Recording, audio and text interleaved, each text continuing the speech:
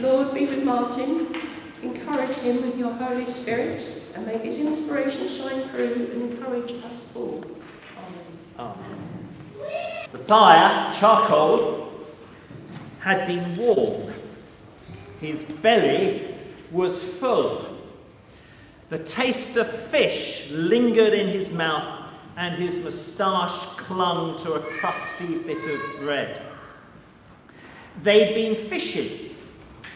They'd landed a big catch, 153 fish, one for every nation of the known world. Friends around him, he should have been happy. He wasn't. His best friend was there as well, the one who died and came back to life. And Peter remembered it all too well. His best friend, Jesus, Peter had abandoned and denied him when he was arrested. And there'd been a fire there at that moment. And Jesus had been arrested, and Peter had followed from a distance, keeping in the shadows. It was a servant girl who spotted him first. This man was with Jesus too. Arrest him as well. Peter had gone tight and his heart had thumped. He was afraid. And that's why he blurted out, "Woman, I don't know the man." A lie, of course, but before he could give himself an excuse, another one called out, "Yes, you're right, I've seen him with Jesus too. You're one of his followers, aren't you?" "No, no," Peter shouted, wishing the earth would swallow him up. But the strangers wouldn't give up. Jesus had been so public, the miracle so amazing, the crowds huge, and Peter the brashest and noisiest of the bunch. "Yes, definitely he's from Galilee," someone said. "Listen to him, listen to his accent," a third one called. "No, no," shouted Peter, heart racing, forehead sweating. "I never knew the man." And a cock crowed, just as Jesus said it would. As Jesus said it would, when Peter had been boasting about how he would fight to the death for him, how he would love him more than the others. "No, Peter," Jesus had whispered, "before this night is out, before the cock crows, you will deny me." And so, when that cock crowed, Peter wept bitterly. The night was dark, and so was he. And that's why, a while later, this man with a full belly, warm feet, and a good catch of fish was not happy. Jesus had risen. Jesus was alive. They'd seen him. They should have been rejoicing. He should have been happy. But he wasn't. He'd let Jesus down. There was no place for him. No one would want him. Least of all Jesus. He thought he could be a rock, the centre of the community, better than the rest. But he was more like the sand on the beach, washed around by every swish of culture. And then Jesus, by the lakeside, by the fire, with the smell of those 153 fish, some still cooking on the barbecue, turned to Peter and said, with a smile, I think, "Simon, Simon, do you love me more than these?" "Yes, Lord, you know that I love you." A little bit hesitant there. "Then feed my sheep."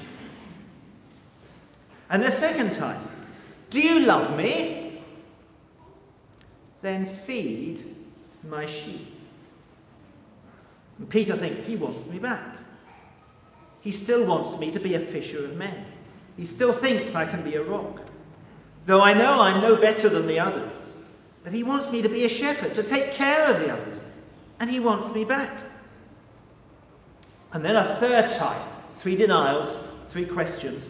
"Do you love me?" "Yes, Lord, you know I do. Feed my sheep." But this time, Jesus uses a different word for love. One that isn't just sacrificial love, but friendship love. And Jesus does not just offer a new start. Jesus offers Peter a renewal of friendship. The friendship they'd shared for those 3 years before Jesus was crucified. Jesus had said, God, I make you my friends. Be my friend again. The fire was warm, his belly full. He was truly surrounded by friends. And now Peter was happy again, not only because his best friend was alive, but because something had come back to life in him. Jesus patiently waiting for the penny to drop, 3 times again calling him Peter, which means rock, 3 times commissioning him afresh, restoring the friendship with God. Jesus, always patient, always persevering, whose love never gives up.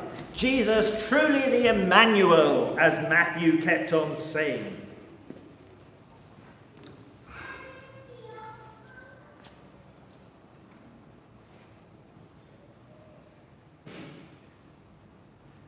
Peter stirs. He awakes. Peter has been daydreaming. We've been doing one of those irritating flashbacks like you get on a serial on TV. All that had been years ago. The betrayal, 2 fires, the catch of fish, decades earlier. But Peter often pondered those memories of that encounter with Jesus, and it seemed like only yesterday. But everything he'd done in life that really counted had started there. And he picked up his quill, the quill that had been writing his letter. And he thought of the thousands who followed Jesus, scattered throughout the world with its 153 nations. And he thought of them, the struggles they were going through, the ways they will have failed Jesus, just like he had. Those who thought they were strong but were not strong. Those who thought they were sure but doubted. Those who said things that they regretted and put their foot in it. Those who had denied Jesus when they'd been threatened with death. And he thought of, how can I help them? Those who had it tough. Those who lost jobs. Some who lost their livelihoods. It was hard going against the crowd, being called names and sneered at. And he remembered that special gift that Jesus gave him on that morning by the lakeside with that second fire and the 153 fish. And now that fire burned in his belly. The knowledge deep within that it all depends on God, on God's call, the gift of God, the friendship of Jesus, all there. God with us, Emmanuel. Peter thinks, I really must get Matthew to write a gospel about this.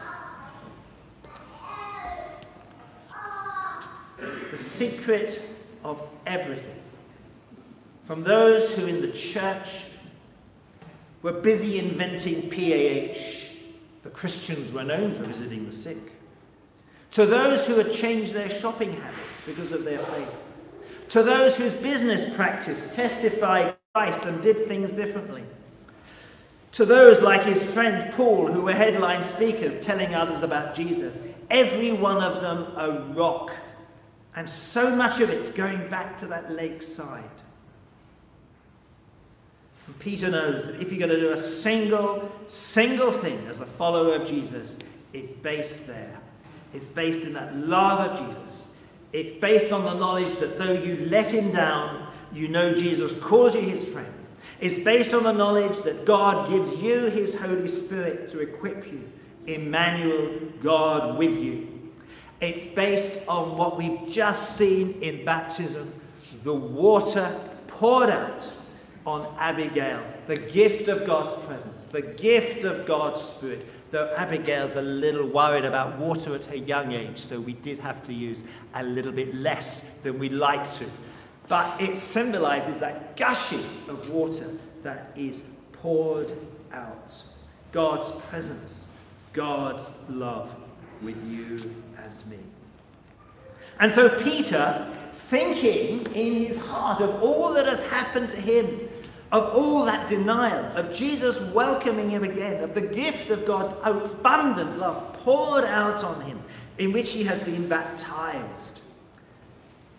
He writes in 1 Peter 4, verse 8, keep your love constant. Love covers a multitude of sins. And he just thinks of the constancy of Jesus' love and the constancy in the wonderful way in which Jesus' love had covered his sins, as it were. They had been washed away. Jesus had welcomed him back and changed his heart. And Peter thinks, yes, this has happened to me. This is what God has done for me. Now, guys, let us do this for others as well. Keep your love constant. And then he adds, be hospitable. Remembering Jesus' words, do you love me? That third time. And that love, that word philia, with its focus on friendship and on community.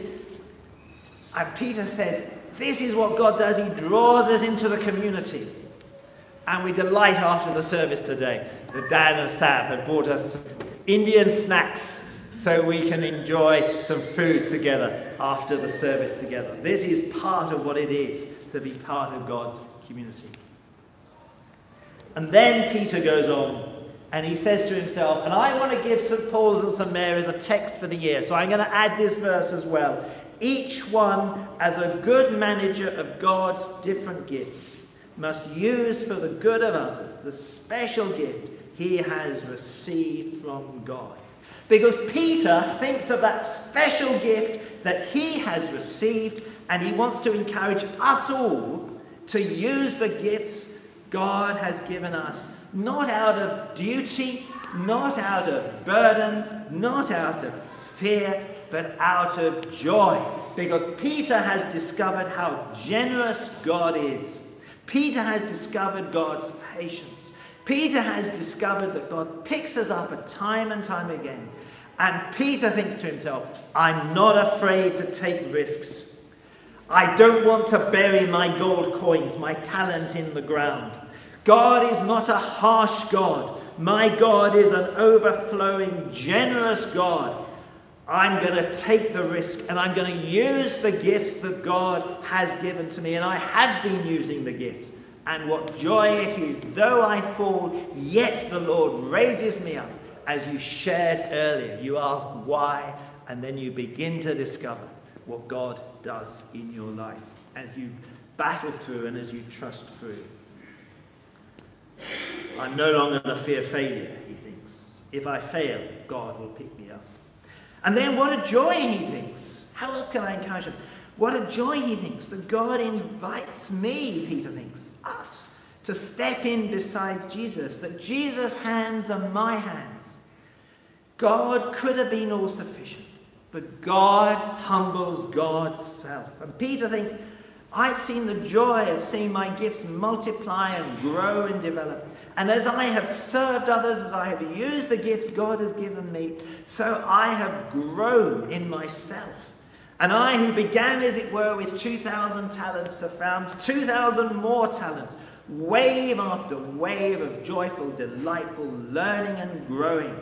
It's worth it. And Peter thinks, I've been investing in eternity. I've been helping change the world for eternity. People discovering Jesus. People added to the kingdom. Abigail added to the kingdom. Peter beginning all this with Paul and so many others as well. Peter's life suddenly worth it in the ways that Christians are called into the world. In the midst of the dull, numbing routine of everyday life, the risen life coming and assuring and saying, follow me, and giving us his work to do, work that brings eternal fruit. Just think of the joy of sharing with someone else about Jesus, and what you share with them changes their life. And that fruit lasts for eternity, and you will spend eternity rejoicing in that fruit. Think of the joy of those early Christians who visited the sick. People didn't used to visit the sick, believe it or not. We do it because of people like Peter, And that flows on to PAH. What a joy for Peter when he sees all the nurses and doctors here. That's the fruit of his ministry and of others like him. What a joy for those who in their business life seek to represent and reflect the glory of the kingdom of God and change societies for eternity. What a joy when we use our gifts to build God's church. The first fruits of God's eternal kingdom. What a joy when we invest our gifts, when we take risks, when we grow in them and discover that as we do it, we are working with God. Today, you here who think that you are the last person Christ would come to be with words of forgiveness, patience, and call. You think that you are the last person that Jesus would come to. But in Christ, the last are first.